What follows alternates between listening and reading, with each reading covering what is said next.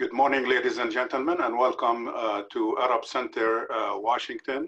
Today's topic for our webinar is the prospects for developing an effective vaccine for COVID-19.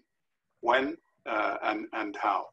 Our program today is typical like our previous programs. It will be a presentation and a short conversation with our guest presenter, and then followed by Q&A for you to interact with our speaker and present your questions. You may use, if you are on Zoom, the Q&A part of the page there at the bottom of the page to send your question. Please identify yourself, affiliation if you would like, and state your question short and sweet so we can get to it quickly and give our guest an opportunity to respond directly to you. You may also use email if you are watching us on Arab Center Washington website. Use the email part of that, and that will also appear on my screen here, and I would be more than delighted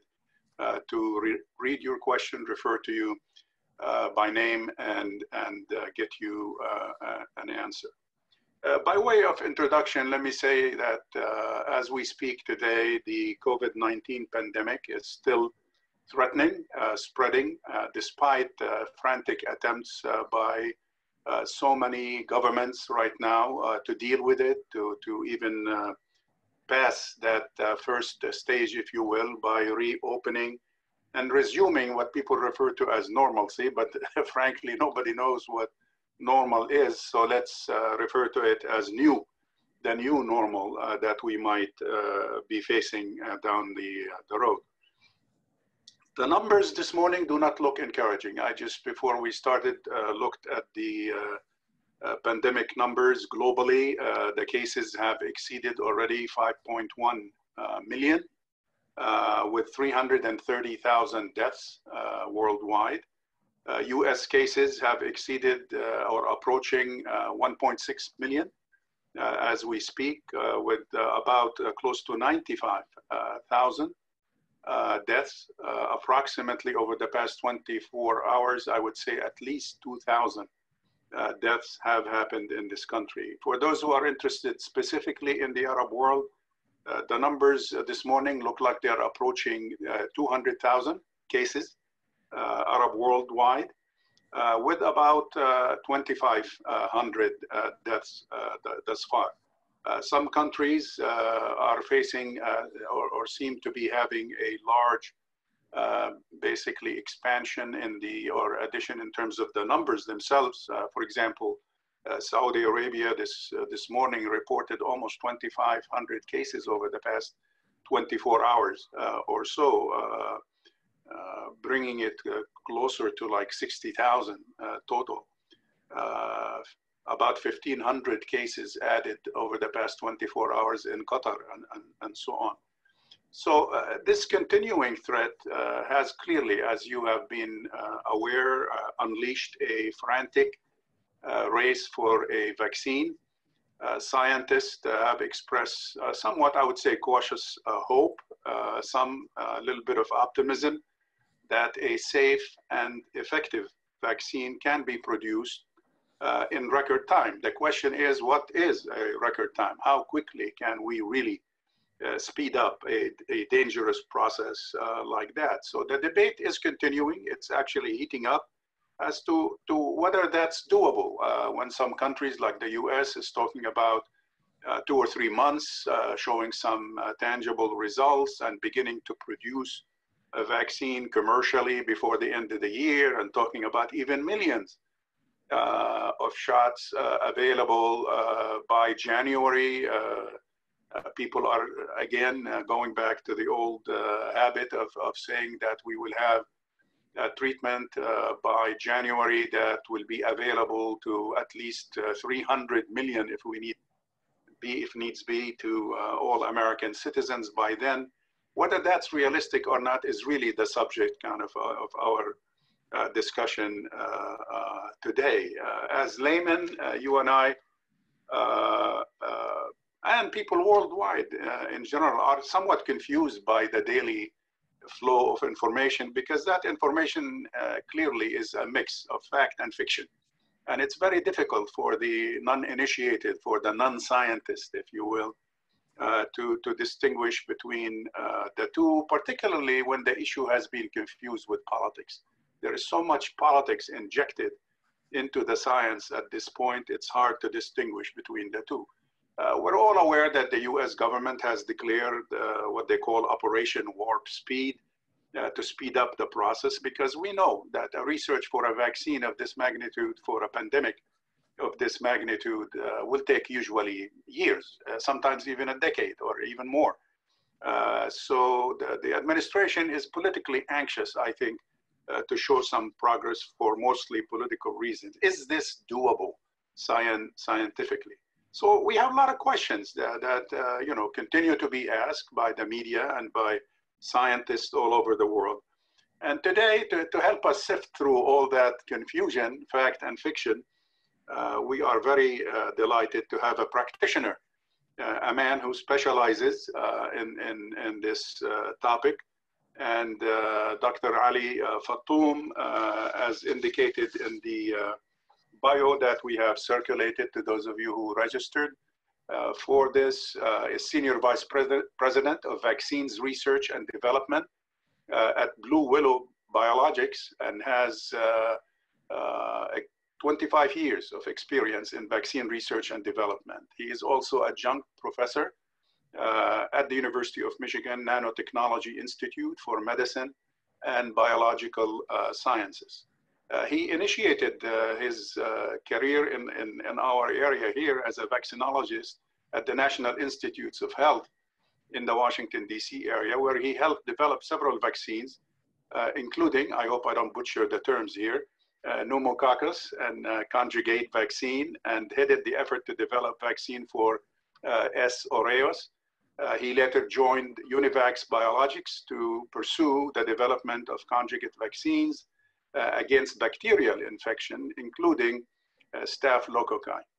Following the merger between Univax and North American Biologics to form Nabi Biopharmaceuticals, Dr. Fattoum assumed responsibility for other research activities and served as Vice President for Research between 2003 and 2010. He has a BS degree from the Hebrew University in Jerusalem and an MS in microbiology from Tel Aviv University, and a PhD in microbial ecology from the Hebrew University in Jerusalem. From 1983 to 1986, Dr. Fattoum taught at Birzeit University in the West Bank of Palestine, and he is the author of over 50 peer-reviewed publications and holds more than 10 patents in his field. So Dr. Ali, welcome to Arab Center, and we look forward to your presentation. You have about 20 to 30 minutes. I know you have some valuable slides to share with our audience, and then we'll use the rest or the balance of our time for Q&A. Welcome again, the microphone is yours. Thank you. Thank you, Khalil. I appreciate the invitation, and it's a pleasure to talk to you and also to share some data and some information about where we at, where we're going, and how fast we are going to get there. So I'll have an introduction on the viral infections in general, and we'll talk about SARS-CoV-2 versus the old SARS, where they come from and whether they are brothers or twins and so forth. Then we'll talk about the timeline of the disease, how this disease progressed from the time zero until fatality or convalescence and recovery. And also we'll talk about the vaccines as intervention to prevent the infection. And we'll talk about the different technologies and the different companies and how they approach the vaccine development. I'll also talk about the vaccinology concerns. So when you talk about more than 100 candidate vaccines and the light speed by which people are running, then you are asking yourself, really, are there any concerns? What are these concerns, especially in the background of what we have seen so far from presenting some data from one of the companies. And then we'll talk, I'll touch upon some of our technology from the University of Michigan and Blue Willow, and what we do as a vaccine and why we think that we are unique in this field. And then I'll comment on some of the data that was presented lately, and then our target vaccines, and then we'll open it for questions and answers. So the first slide is for those who forgot or never seen a infection with viruses. So viruses are particles that have to use a living cell in order to be able to propagate and to make more. So they cannot divide and propagate by themselves. So they have to attack a cell, and then they enter the cells. All they have, these particles, is DNA or RNA, and they will get into the nucleus and they take over the cell. So the cell now enslaved for the virus and start producing materials that are component of the virus. When they have enough, many viruses will be already assembled in the cell and start to get out of the cell. And this process of infection will cause all the inflammation, will cause some of those cells to go into a programmed death and to burst. And the immune system will try to get in and try to protect against this. So this is the kind of the timelines. So the major point here is really the entrance of the virus into the cell. And to do that, the virus has to attach to the cell, and then it will invade into the cell and start occupying the cell and enslave it. Now to the COVID-19 and the coronaviruses. Coronaviruses are not new. We have coronaviruses as a regular cold infection. But the 2002, 2003, there was the SARS-CoV, and that at that time, we thought, or we know that the virus came from bats and through a palm civet cats, and then adapted and then jumped into humans and started the epidemic at the time, which really caused deaths and infections, and but stayed at the level of epidemic, meaning is in some areas, not across the world. While the COVID-19, which was started in December 2019, it's the new one, which is causing the pandemic, because it started to spread very fast across the world. And they are both similar. So if you look at the structure, you look at the way they do it, where they bind to the cells. So if you look at the cell, you have these crowns, the end of the crowns binds to the ACE2 receptor on the cells. So they both bind to the same receptor. So they are very close to each other, almost homologous. But when you look at the relationship between these two, and we're looking at the binding site, we see that there is a 74% sequence identity. And if you look at the total genome, the total RNA, there is about 80 to 90% homology between the old SARS and the new SARS. So they are not twins, but they are either cousins or non-twin brothers. So that homology tells us that they came from the same place, but this one is more developed. And if you look at the binding of the virus to the cells, you can see that the black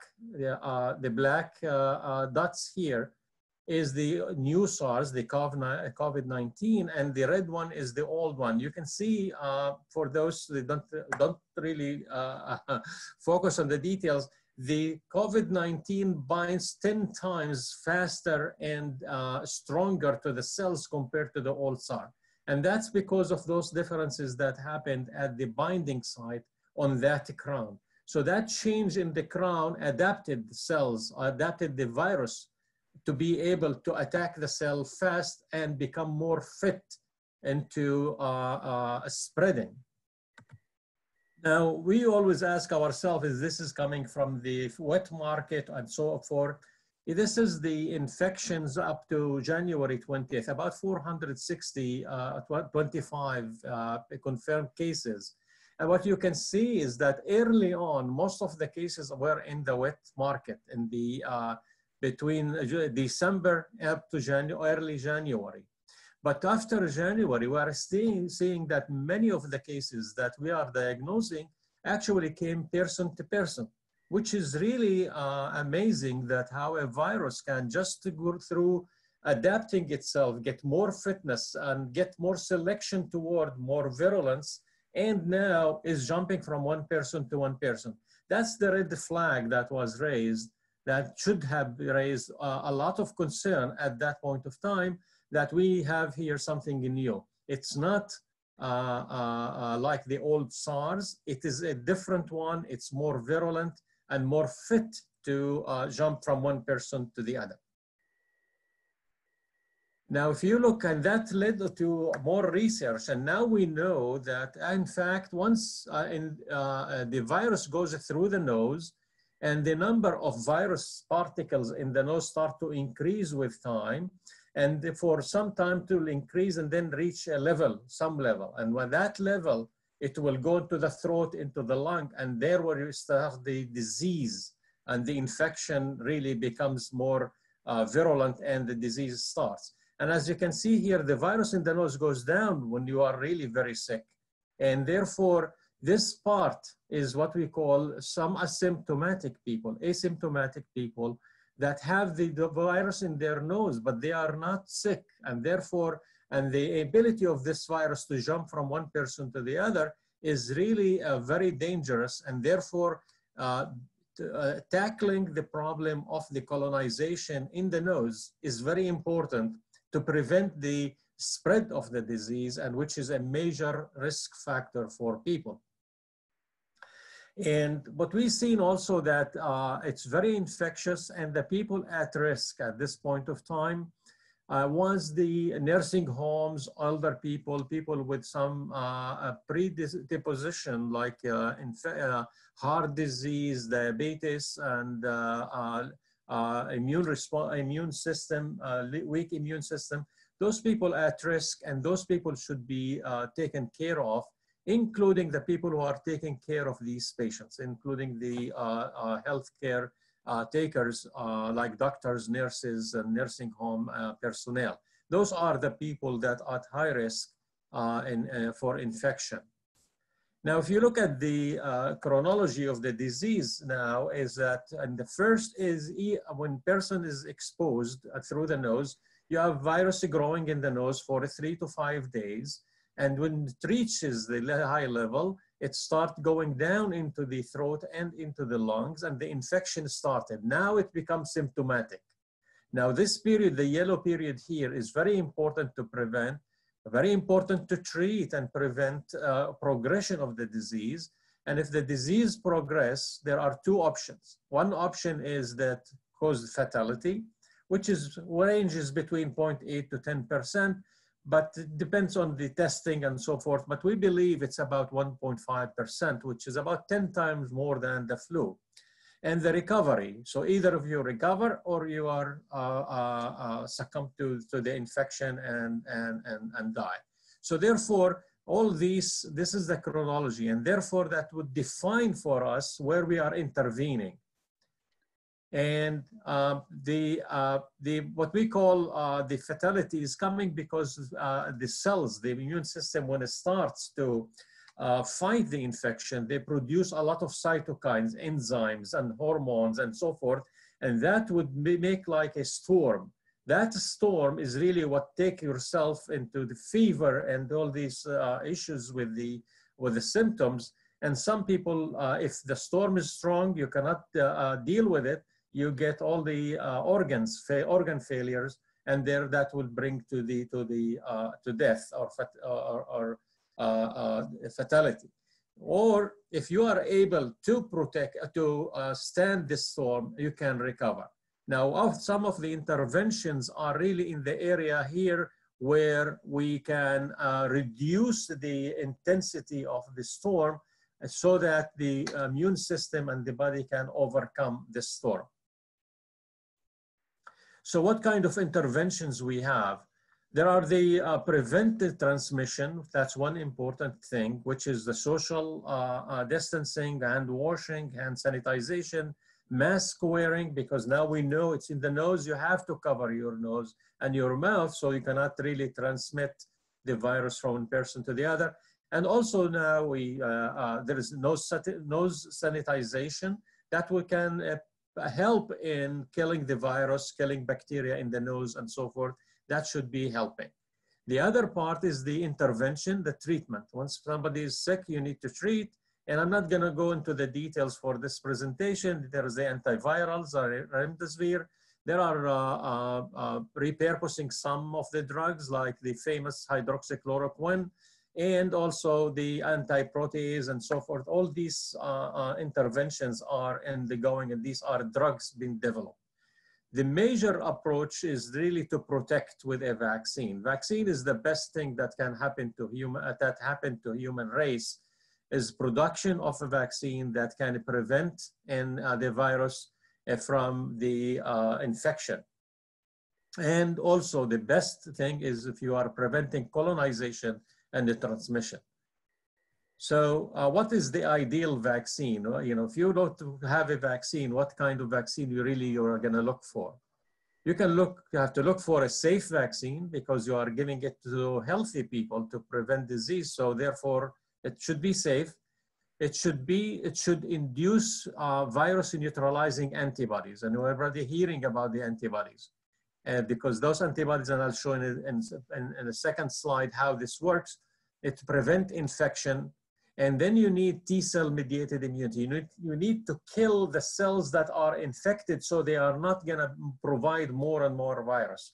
And that needs cell-to-cell interaction and killing by immune cells. And I think that one of the important things is to prevent spread and pandemic and epidemic, you need to induce mucosal immunity in your nose and your lungs. So even if the virus gets to the nose, it will not be able to colonize and propagate. And if it gets to the lungs, you can really prevent it from attaching to the cells in the lungs and prevent the infection. So that's very important part that I'll be focusing on going on forward.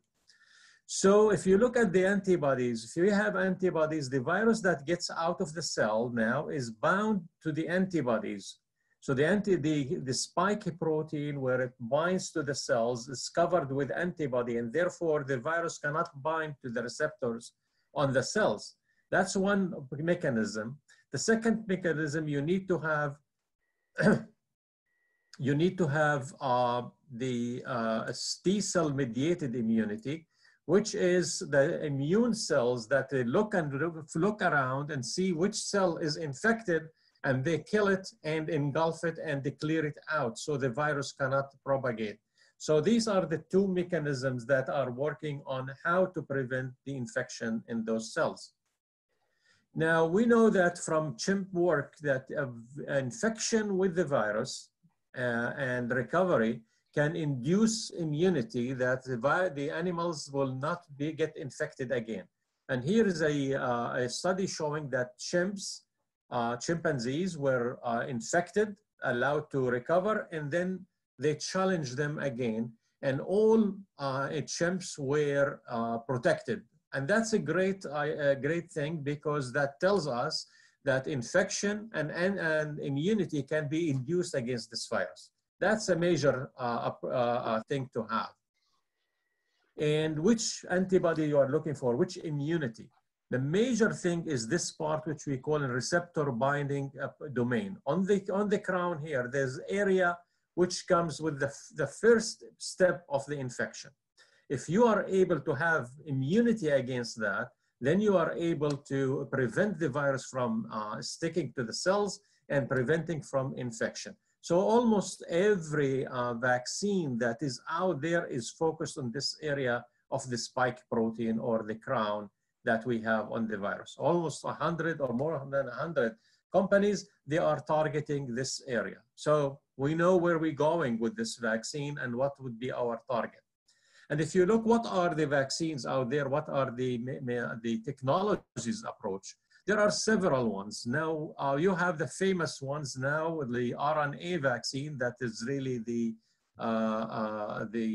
sweetheart for almost everybody, including the White House, is the RNA vaccine and the DNA vaccine, where you take your RNA, the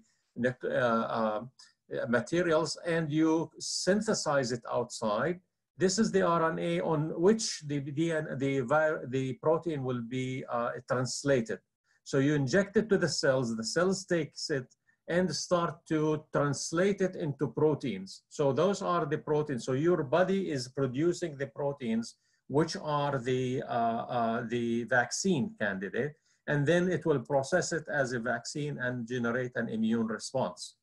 The other part is viral vectors. Instead of giving the coronavirus, you take a virus which is not infectious, and you allow that virus to put the corona spike protein on it.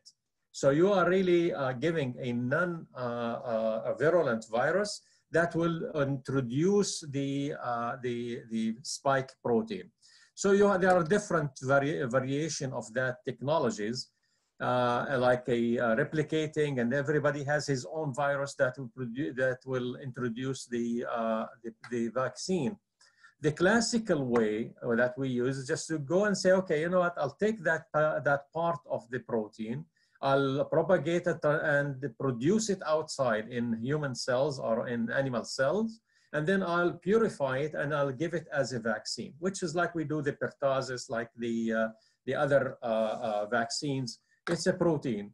So, and this is the classical way, it's subunit, and there are some vaccines in the clinical trials right now. I think you all heard probably about Novavax. They have a protein here, and whether it's a free protein or a subunit or a VLP or virus-like particles and so forth. So if you look at these three categories, you can see that we are really approaching it in different ways.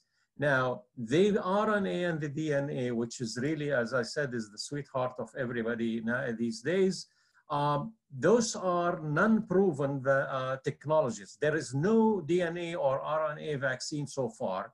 RNA vaccine has been out for many years, and there is no vaccine that beyond phase 1 clinical trials. And even Moderna, who is really having all the fame these days, they never passed the phase 1 clinical trials. They never published data that support that this technology might have a great promise. Anyway, I'll get to that in the data later on onto this. So that's really some concerns here. For the viral vectors, again, the same thing. They can produce the virus.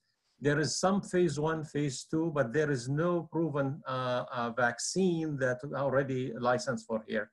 For these classical ways, almost we have every vaccine that we have is part of this. So if you look at all these categories, you can see how many vaccine companies. You have about 25 plus viral vaccines, about 40 companies.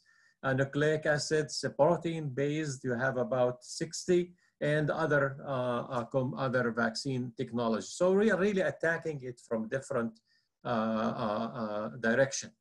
Now, as for developing a vaccine is a process. That process, as Khalil indicated in his introduction, it can take 5 to 10 years. 5 to 10 years, that's assuming that you have a success. If now many of these vaccines can reach phase 1, phase 2, and phase 3 clinical trial and fail in the phase 3.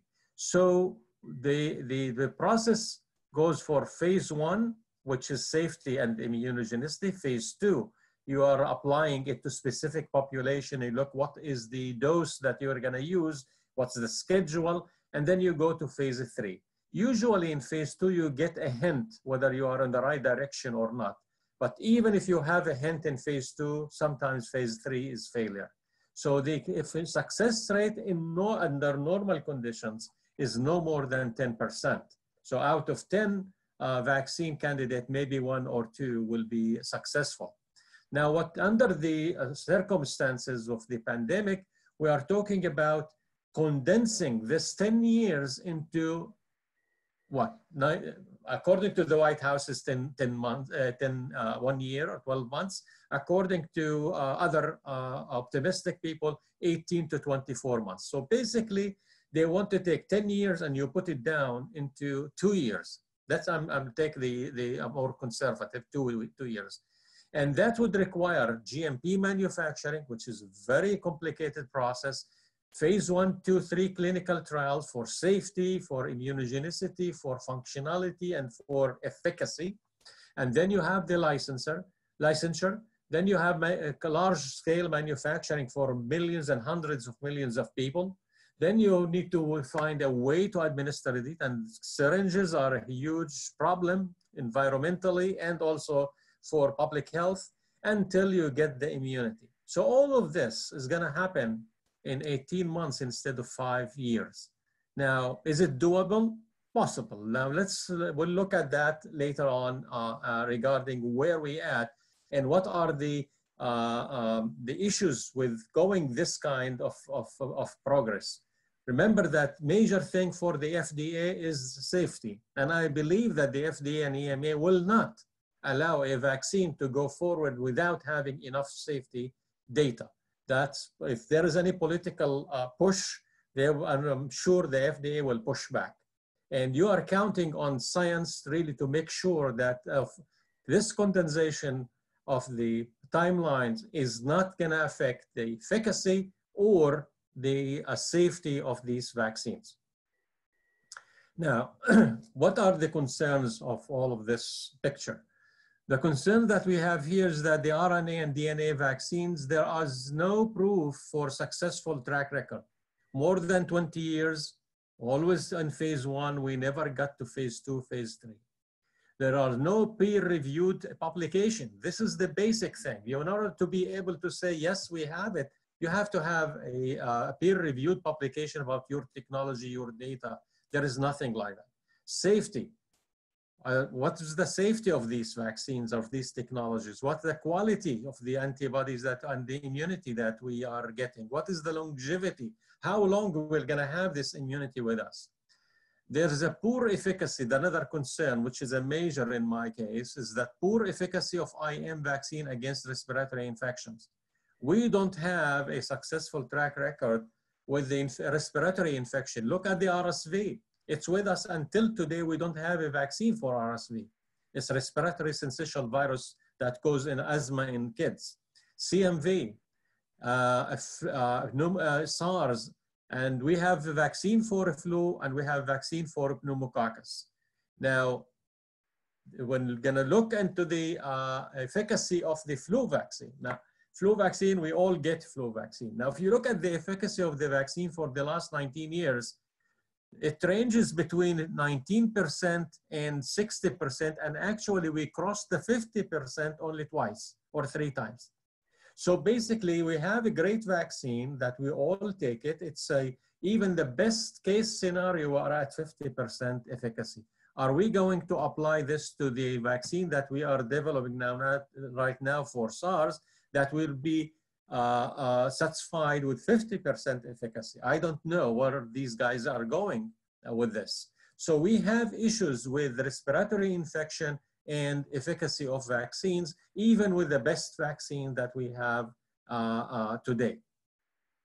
So this is where our technology from the University of Michigan and Blue Willow is coming into the game. What we are saying is that these respiratory infections have to have mucosal and local immunity in addition to the immunity in the blood.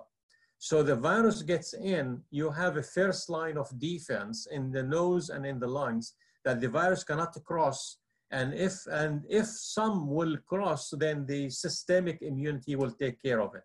So those are creating a first line of defense by immunizing in the nose, creating immunity in the nose and in the lungs that will tackle these infections. And we think that this is a major component of that.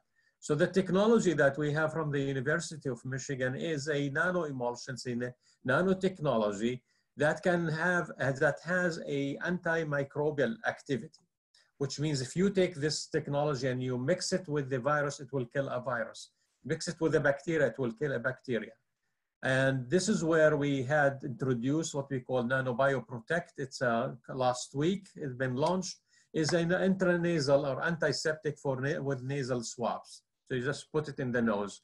And also we have another property that this technology with some variation can be used as a delivery system of a vaccine into the nose to induce mucosal immunity in addition to the systemic immunity. And I'll give you an example for RSV vaccine and the flu vaccines in ferrets and in non-human primates, and showing you that if you induce mucosal immunity in the nose and in the lungs, you can prevent colonization, you can prevent infection, compared to the IM where there is breakthroughs, you're not always being able to protect. So we took RSV vaccines and immunized animals in the nose or in the injectable, like the other vaccines and everybody is taking, adjuvant with adjuvant. And we look at the nasal wash. After we give the animals the challenge, we immunize them 3 times, and then we give them a challenge in the nose and in the lungs. And we look, is the virus killed? Is the virus propagating there? And what is going on? Here you see on the yellow here, orange, you see the animals that receive the vaccine intramuscularly. And here is the vaccine, the red one is the vaccine received intranasally. And you can see after 7 days, the vaccine in the nose, the virus in the nose is gone. There is no virus in the nose, while all animals in the IM vaccinated animals, they still have virus in the nose. So that tells us that the intranasal immunization is giving you protection based on making first line and second line of defense, while IM immunization is giving you only the 1 line of defense, which is the line 2. And if you look at the lungs, the same story in the lungs. So the lungs you can clear with intranasal, with the mucosal immunity. You did not clear it with the intramuscular immunization. You can prevent disease, but you cannot prevent the colonization and the shedding and the spread and transmission. And that's an important part with the virus, with the respiratory viruses. And same thing here with the flu. This is pandemic flu. And you can see animals that receive intranasal immunization, there is no virus in their nose. You give them a colossal amount of virus in the nose, and then you look for it. If you are not, if you are infected, if you are a placebo, non-immunized animals, you have virus in the nose for 5 days. From day 1, you are not, you are clearing the virus in the nose in your case. I'm sorry, I'm trying to finish it. Now, if you look at this data, which came from the Oxford vaccine, you know, we all heard that Oxford is going to phase 2 and planning a phase 3. This is a chimpanzee's work with their vaccine. They were given intramuscular and the animals were challenged. If you look at the nasal colonization, the blue ones are the animals that were not immunized. The red are the animals that were immunized. And you can see that you did not impact the virus in the nose. And therefore, you are really, whether you immunize or not, you are gonna carry it and give it around. If you look at the lungs, you have the animals, 2 out of 3 animals still have in the non-immunized animals. They have the virus in their lungs, and 2 out of 4 animals, 2 out of 6 animals from the immunized animals, they still have virus in the lungs. So you did not you get no protection in the nose, you get partial protection against the virus in the lungs. And of course, you know, there was no pathology in the lungs, meaning the vaccine worked in preventing pathology in the lungs, but the virus is still there, the virus is still in the nose, and therefore the expectation that you are gonna get from this vaccine should be really put in the same, you know, we'll take it with a grain of salt. Don't be that optimistic. Don't be that pessimistic about it. There is a chance, but that chance probably, and what I think it's going to be no more than what we've seen with the flu vaccine efficacy. Now we come to the great news from a couple of days ago with Moderna. Moderna had a phase 1 clinical trial with their RNA vaccine, and they had 45 people in this study.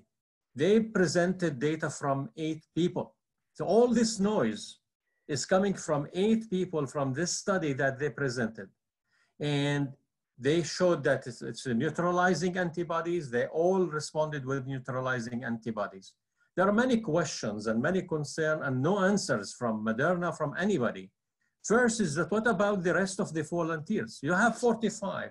And this is the first time ever that somebody who's running a clinical trial reporting data from 8 out of 45 patients and having this bombastic news about it and no answers. You know, why 8 out of 45? You should finish your clinical trial and then report it. Anyway, neutralizing antibody on day 43, about 2 weeks after the second immunization.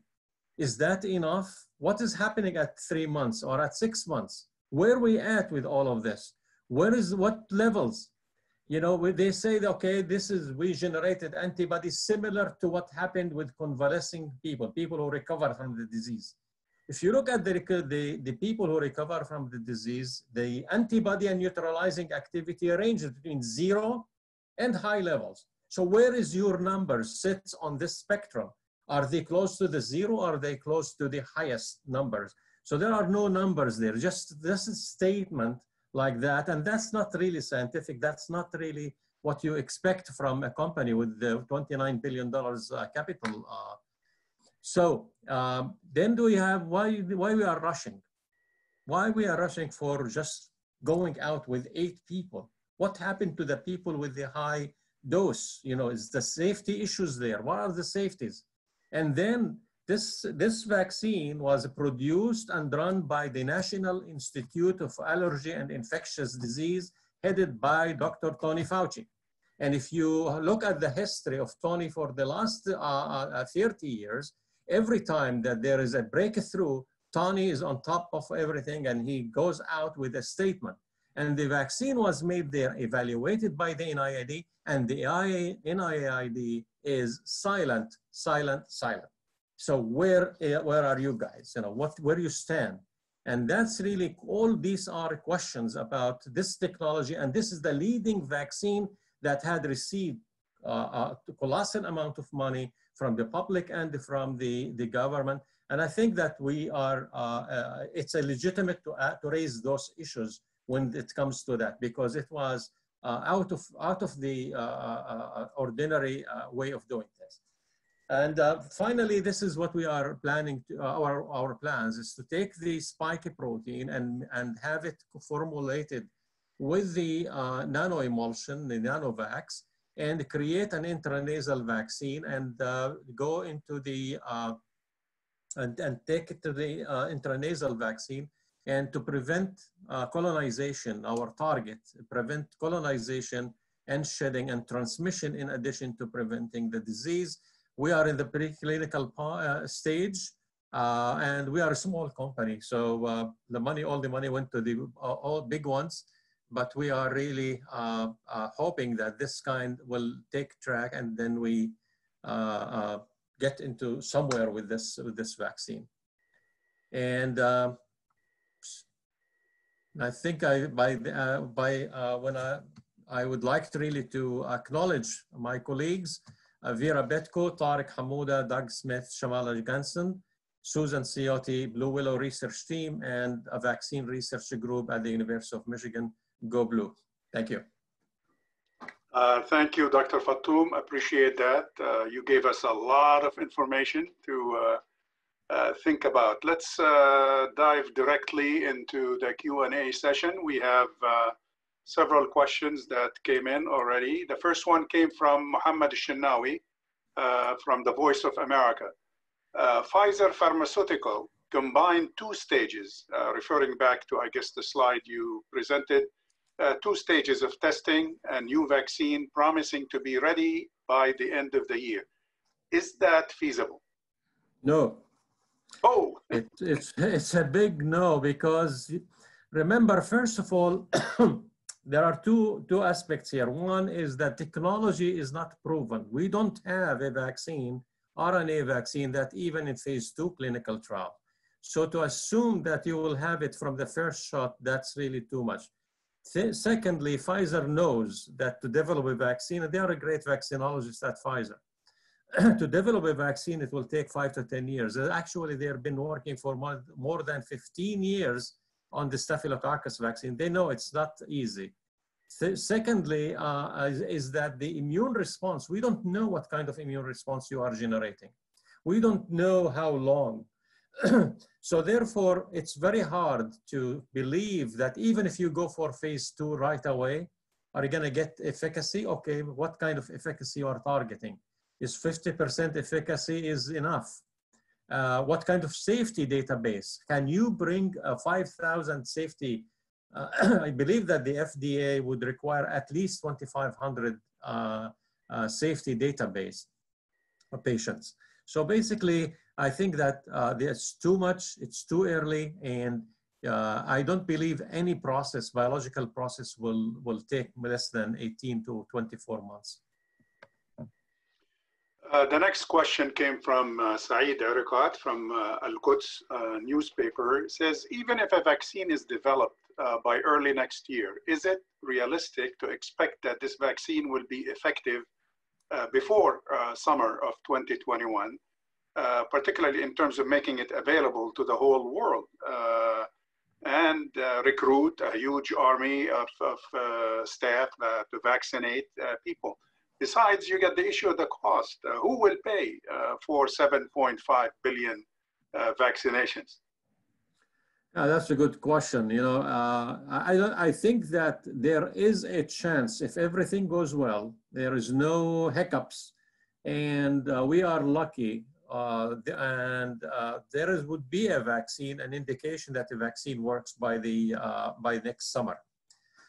Number one. So the next season, probably we will not have it, but we may. Now, as for the distribution and availability to other people, I think for the first time we are seeing here the combination of governments and private or non-profit organizations and funding. So, and I think also that the WHO is a major player in this, because it is the link between the first world and the rest of the world. And therefore, manufacturing is going to be happening. The WHO needs to take its role in mediating and getting the technology into the right place. The third world usually don't pay that much for vaccines, because the WHO makes sure that the manufacturers, it's manufactured in different places so that it will cost less than $1 per dose. And therefore, I would think that we are not going to have the whole world vaccinated by end of next year, but definitely we'll see, if we have a successful vaccine, we will see that it will be available for many people, let's put it this way, especially that one of the considerations for the RNA vaccines and DNA vaccines is that it can be produced in large amount fast. And as we say in Arabic, al-ajali min ash-shaitan, but the devil is always there. And therefore, you cannot expect that a combination. It's really a very magic mix. Fast manufacturing, fast clinical trial, fast. And you expect to have success when you had 5 years in many cases that did not yield any success. So I will take it a little bit with patience and with some reservation. Dr. Fattoum, is it possible to get infected again with COVID-19 once you have had it before? Or is the data, as you alluded to it earlier, is still too small to make that determination?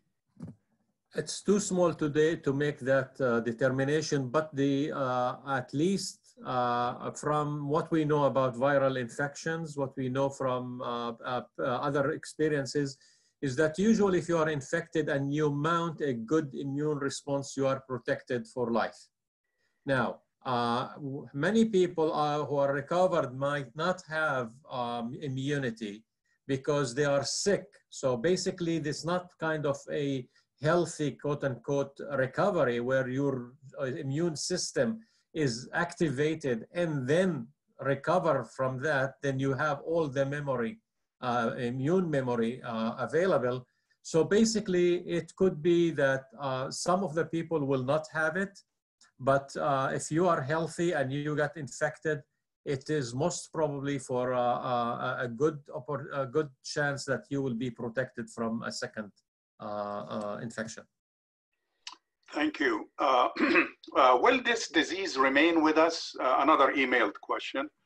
With us like the flu, and will we now have to take a yearly COVID-19 shot like the flu shot? Well, that's a good question. And in Arabic, we say كذب المنجمون ولو صدقوا.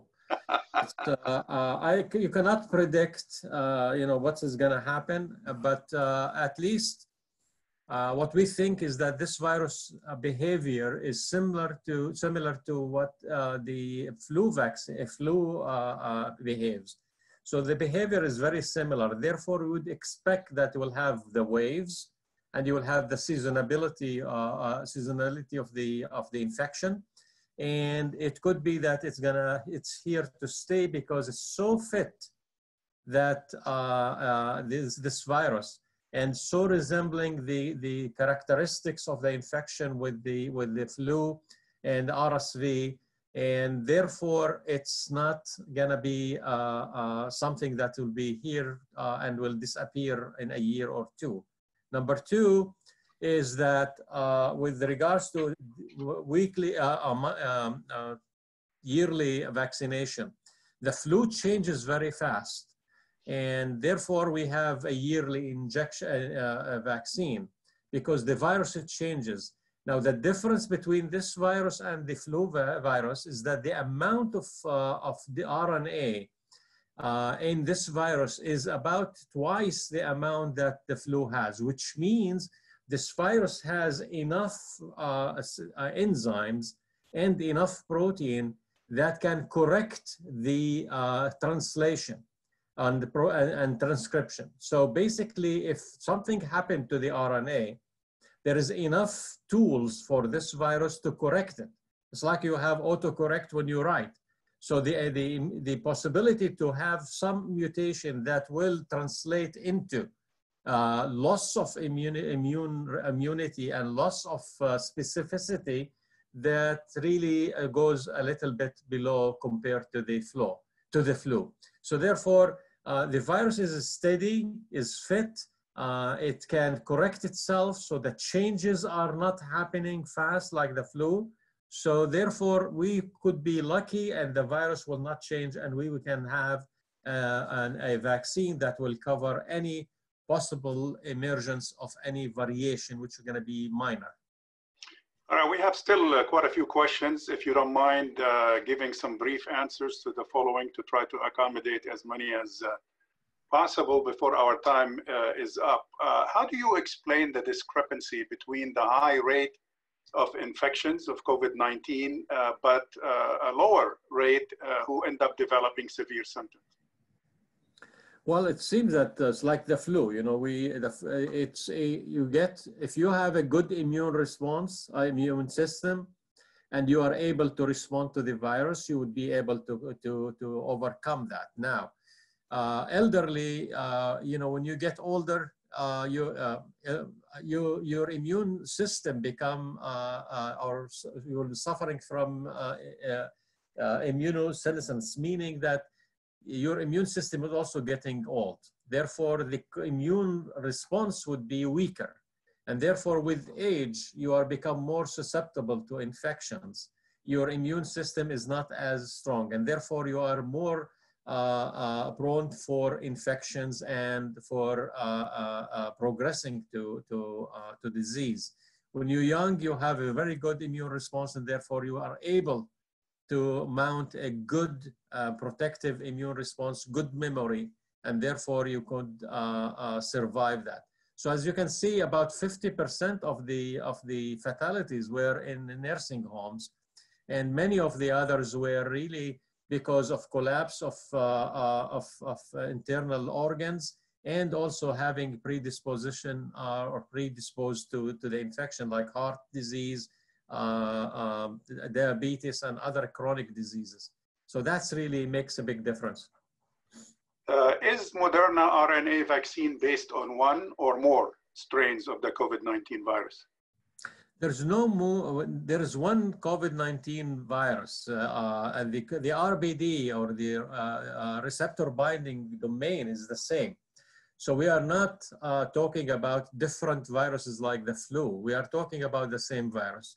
And therefore the RNA, their RNA is one RNA there that they have, which is related to the RBD, the receptor binding protein. And I think they have also some other areas of the spike protein integrated there. So basically, it's really, it's universal for all the COVID-19 virus.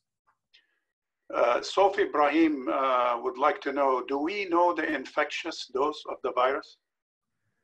No, but if you look at the nasal carriage or nasal colonization, you say, what is the maximum we reach? We reach a maximum of 10 to the 5 PFUs, or plaque forming unit, which means that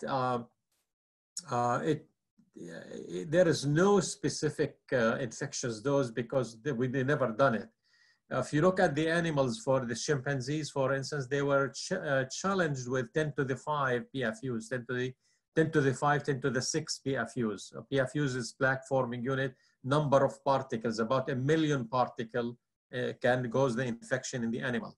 Now, it's very hard to interpret from, extrapolate the data from the chimp to humans, because animals, they always lie. So don't believe them always.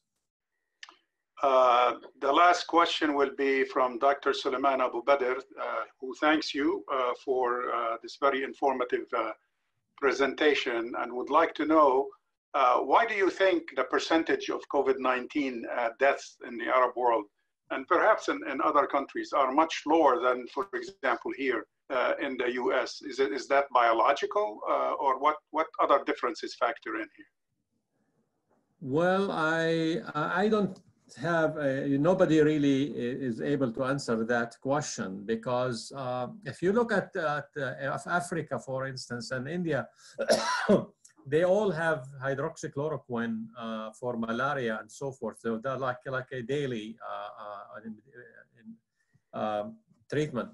And in the Arab world, maybe we are lucky for one time that we are lucky, and but I don't think that there is a genetic issue, but this is something that people need to be researched.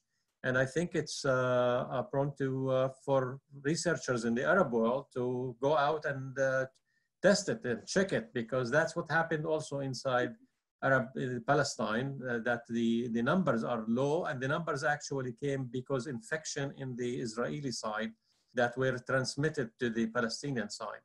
So basically, that's an area to be discussed and to be evaluated. And I think maybe some people have started that, because if you look at the infection, for instance, inside Israel, you can see that most of the infection happened in the Ashkenazi area.